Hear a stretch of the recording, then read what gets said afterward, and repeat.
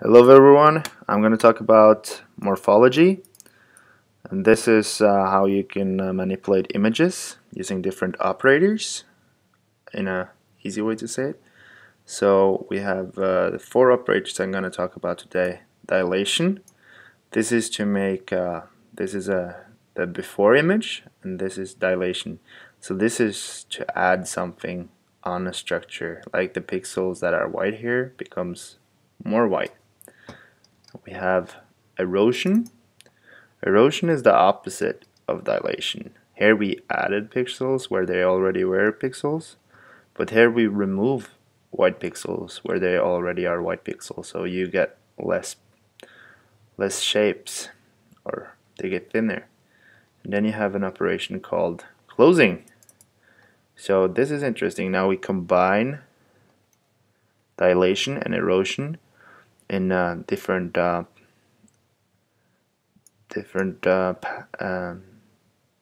become after each other.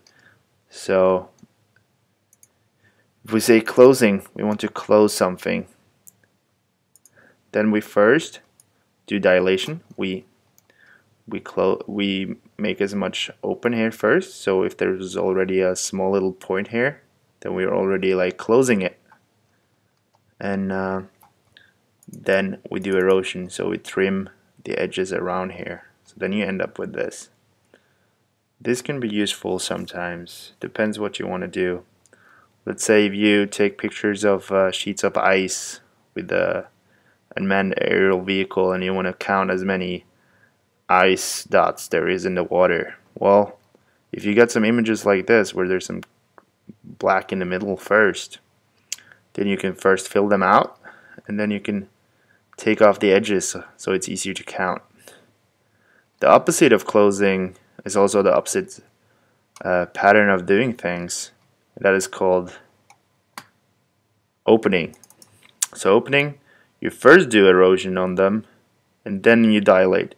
So then if you have some noise in the picture, like some small dots over here, then you can remove them by first erosion and then you dilate the bigger pixels. This could be good if you have a lot of noise, yeah. So now I'm going to show you guys how to do it in MATLAB. So here I have an image of these coffee beans, and you can choose different patterns. You guys remember I talked about the different pixels in the image? Well, those pixels, we want to look at their neighbors. So this diamond, I can show you guys how it looks like here. Yeah, it's already shown there. So that's a diamond. That's just taking the neighbor, this guy, this guy, this guy, and this guy, and using that to either erode or dilate. And then I'm setting up here for 4 different images: erosion, dilation, opening, and closing, and I'm showing it. So I'm going to run this. So here is the first picture. This is with the erosion. See, they're smaller. This is dilation. This is opening, and this is closing. Well, nice guys. Bye. There you are.